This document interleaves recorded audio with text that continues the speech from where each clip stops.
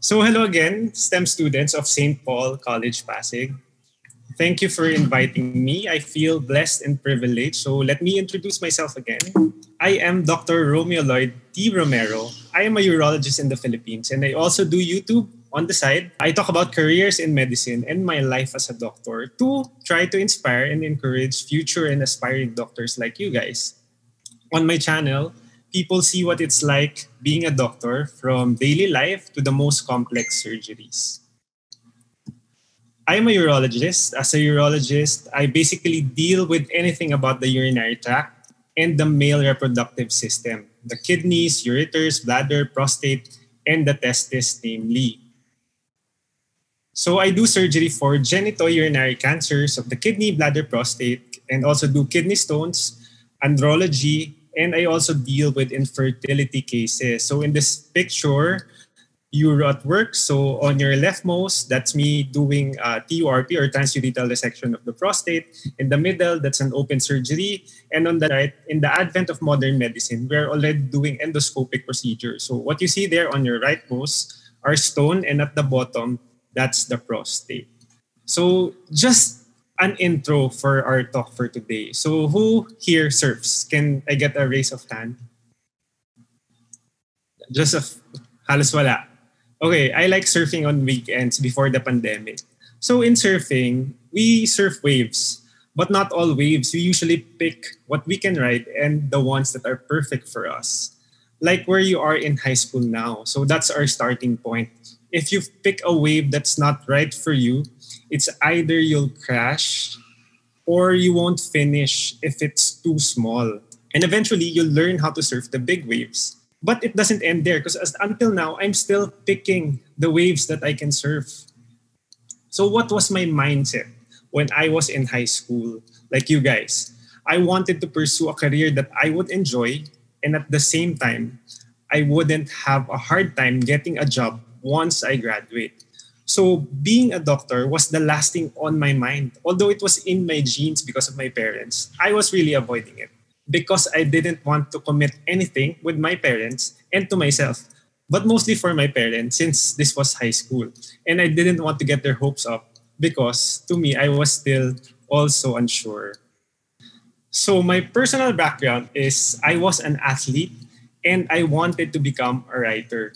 So my first choice was BS Sports Science. Second is journalism. So the choices doesn't sound so complicated, right? In retrospect. Look at my third choice. This was 2004. So nursing was a thing and in demand globally during that time. And until now, back then we had nursing schools pop up left and right. We had doctors locally literally turning into nurses abroad. Only now that this pandemic exploited and made us realize the lack of medical practitioners in the Philippines. So times have really changed, right? So I ended up going with my first choice, which is BS Sports Science, which to be honest, since I am a doctor now, I just use it for personal purposes. But during that time, it was so uncertain for my part because it was an experimental course back then. Third batch pa lang kami and no graduates for BS Sports Science yet. So the pitch was, we are gonna work around athletes for strength and conditioning and do rehabilitation. It's also a pre-med like any other course. You can do research and academics when you graduate, meaning you can teach. So it pays well and respectable. Is it fun? Check. Is it hireable? I guess so, check.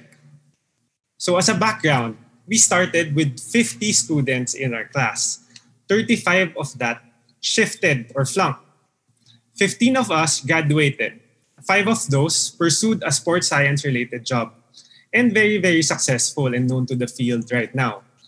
5 of that also turned out to be doctors, so I was part of that. The other 5 pursued non-course related and went to like law school. The other one is a flight attendant traveling the world. So the lesson here is nothing is certain. You won't know what you will do unless you start to do it. Unlike my classmate, for me, this was just a part of a process of something bigger for me. As I've said, that was 2004. That was the advent of nursing schools. This time naman, this is 2008. This was the advent of call centers popping up like mushrooms in the Philippines. So if I rode those waves, I wouldn't be having this lecture with you guys right now. So I just want to share this picture because some courses in college offers rotations abroad. In our case, I rotated at the Polytechnic University of Hong Kong. So they have a sports physiology department there. So I rotated there. This is one of our trips. So this is Disneyland Hong Kong. Which brings me to my med school, UST Faculty of Medicine and Surgery. This is the UST main building, not the med building. So the College of Science and College of Pharmacy is here at the main building. So hindi kami dito. So how did I decide that I would pursue being a doctor? So I gathered myself while I was in college. I decided if I wanted to do a sports-related job for a long time. My friends did, but I didn't. It was only that time that I considered going to med school. And it felt certain. I was passionate about it. I was excited, which I didn't feel any of that when I was in pre-med, when I was in sports science. So I went all in UST. So if you feel that way now, that you want to be a doctor, that's great for you. So med school is 4 years. Some people finish it more than that. But it's okay, you're still finished. You're still a graduate. You're still a doctor. No patient can judge you since you have a diploma. So just to add, since I heard this from Dr. Christine, ganoon din ako, UST or nothing. It's nothing against the other med school. It's just that sometimes we put something na kailangan ganito, kailangan ganito. Binibigyan natin ng meaning na it's a sign na pag natanggap ako sa UST ako. So yun, ganun din ako, UST or none. But of course, there are a lot of good med schools around the country also. So let's talk about my pre-med again, BS Sports Science. So it helped me a lot during med school proper because we have in-depth learning in anatomy and physiology. It was really our strength. Actually, sinasabi nga sa amin, chicken daw namin yung anatomy and physio. We fall under the College of Rehabilitation Sciences together with OT or occupational therapy, physical therapy, speech-language pathology. Actually, yung brother ko din nag-speech-language pathology. But still, like what Dr. said kanina, just take this with a grain of salt. Why? Because all pre-meds has their own advantage. Like those lab-focused pre-meds like pharma, medtech, their strengths is on microbiology, parasitology, pathology, which personally, I had a hard time in those subjects. Or like nursing, they have their advantage because they are already exposed to the hospital and a lot more. You may also have to take into account that you may have a sudden change of heart. You may realize that you don't want to go into med school. That is your choice and should not be solely based on if you are going to med school. So you should also know yourself and your impulse to change. And really, if you really plan on being a doctor, don't stress this because any good med school will prepare you to be a good doctor regardless of your pre-med. Kahit AB pa yan, kahit nga daw music, kahit engineering, since you guys are STEM students. So, let me share this. This is the St. Martin de Porres building, also known as the Med building.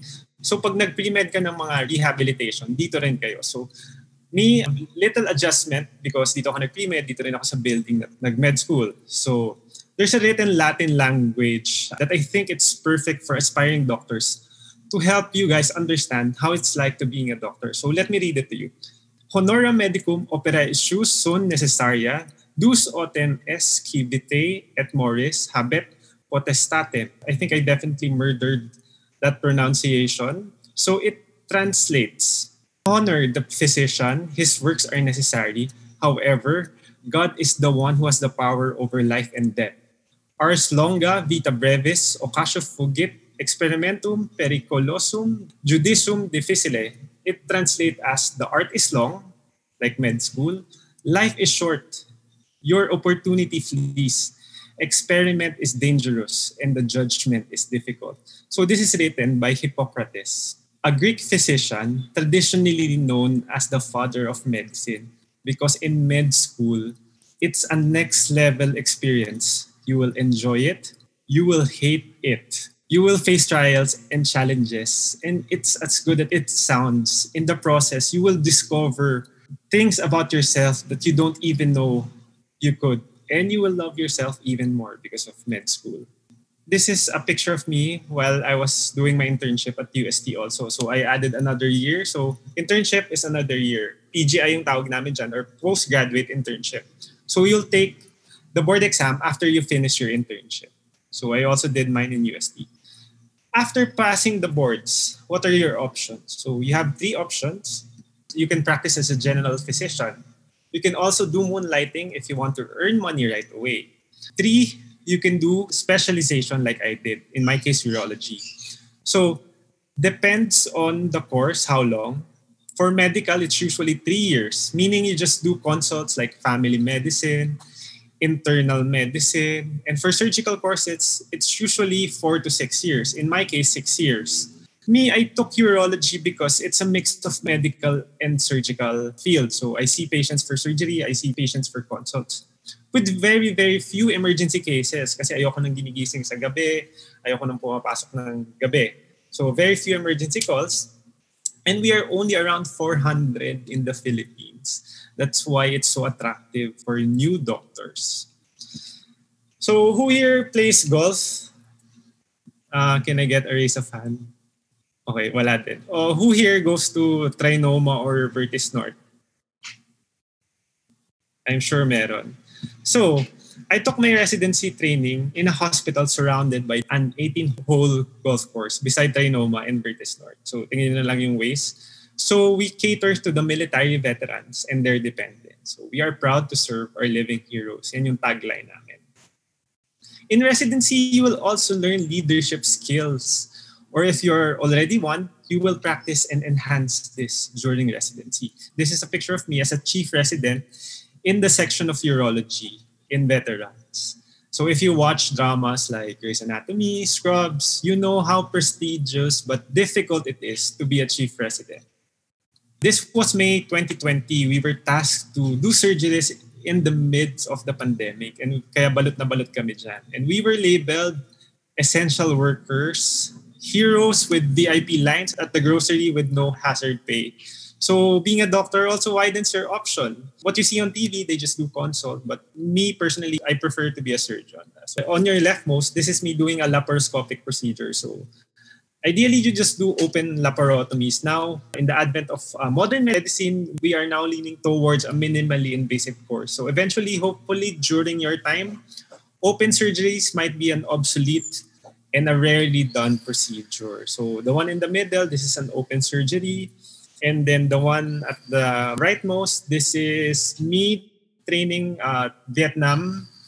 This is percutaneous nephrolithotomy. So as a doctor, you will also be a mentor like your mentors before you. So from the start, they won't let you do a procedure without their guidance. Until eventually you build trust that you can do it on your own. So don't be scared of these pictures yet if you decide to pursue this part kasi hindi kayo papabayaan na gawin yan on your own. Those other people in the picture are my mentors. So this is me during my residency training and the one where I trained abroad. So I just want to share this to you kasi nasa intro na din kanina and this is something I am proud of. So you can be a researcher also. So sometimes it's a requirement, but me, I just like to do it actually. So on your leftmost, this is when I presented in Greece. The one in the middle in Kyoto. And the one on the rightmost is the one in Seoul. So this is all expense paid. So kung kulang pa yung pitch na sa inyo yun, ewan ko na lang. So when you're a doctor, there are a lot of conventions locally and internationally. So I feel lucky and blessed to have been invited and to participate in several of them. This is due to some of my publications. So this is why I love doing research. So it can be published, I can present internationally. Minsan di ba ginagawa natin, nag-google tayo ng names natin. So yeah. This is my first international publication at the International Journal of Urology. And I'm telling you now, if I can do it, you can do it too. You just have to be motivated. So I try not to center everything academically. The conventions usually last for about 3 days. We just add a few days for R&R, the left side, and Sanami Island, if you've been there at Seoul. The one on the right, this is my latest travel before the pandemic. This is the Parthenon at Athens, Greece, at the Acropolis of Athens. So who here likes Greek mythology? If you know the god of medicine, si Asclepius, so this is where also Hippocrates worked and probably Plato and Socrates. So if you're into philosophy. since you're STEM students, since they have dedicated also their lives for science and math. So here I grabbed this picture online at Vector Stocks since it showed a picture of several specialties you can consider. A general surgeon, so I'm sure most of you know someone who had a surgery, whether it's a breast. So with a general surgeon, literal, they focus on surgeries on the head and neck, the thorax, breast, the abdomen, sila yun. Dermatology, you know, famous dermatologist. You know, neurosurgeons, if you watch Grey's Anatomy, yung lead actor doon is a neurosurgeon. Psychiatry, kung feeling nyo inclined kayo dyan, you can choose that. Ortho, pedia, ophthalmology, radiology, so many options as a specialty. So it's not like, ay, magdo-doctor ako. So beyond that, there are so many options. Madami pa. Kung gusto mong maging internist, pulmonologist, cardiologist, there's so many specialties. There's always a room for everybody. Kami 400 lang kami. We welcome more. Patients want female doctors. Just to share, since I am a urologic surgeon, so we specialize on the male reproductive system. So mostly males, but for stone cases, for cancer, some women, they prefer women also. So doon kami lacking. Kaya mas maganda talaga. It's a balance kasi hindi lahat, syempre traditional tayo sa Philippines, hindi kami lahat ganun ka-welcome. So a woman might prefer a female urologist than me. Actually, you can do specialize on urology also. May mga specialization pa. Ang subspecialty yung tawag. So merong female urogyne, merong minimally invasive surgery, pediatrics, or there's so many specialty, may reconstructive surgery. So you get the idea. So going back to what I'm trying to tell you. So what is connection? So this is the art of connecting and the state of being connected. So I was looking for this regardless of any choice. So look for this if you are having difficult choices. Ano kung anong course. Something you would want to experience. Something that you would want to be associated with. Before, it was about something that we see that we want to do for the rest of our lives. But now, that's not the case anymore. So luckily for your generation, people now diversify skills, talent, and it is now welcome. So like architects are now on YouTube. Doctors now can develop apps. Mathematicians are essential in the fight against this pandemic. So like me, I'm on YouTube. I am also a statistician, my own statistician as a researcher. So during my time, Adobe was a highly specialized skill. Now it's a casual thing to learn, like Photoshop, Lightroom, Premiere Pro. And mostly these are due to apps. So take advantage of this. So I just want to go back with my choices. So looking back, it should be the other way around. So I didn't think that I'd be in a hospital-based setting like nursing. Nobody thought that I'd be an author or a public speaker. So my choices were upside down, but I ended up on what's right for me. So point is, don't worry about it too much. So you just have to trust yourself, put God above all, and everything should fall into place. So just a thought process. Now probably you really don't know what to do or you are unsure at most. So let this be your guide. Is this what you see yourself doing in the future? In a certain way, does it feel like a good decision? So me personally, I felt passionate about it because I wanted to help other people. Money comes second, of course. So find your passion. So many possibilities. So don't get stuck. And also trust and enjoy the process. So without my pre-med experience, I wouldn't realize the things that I love doing now. Thank you. That's my last slide.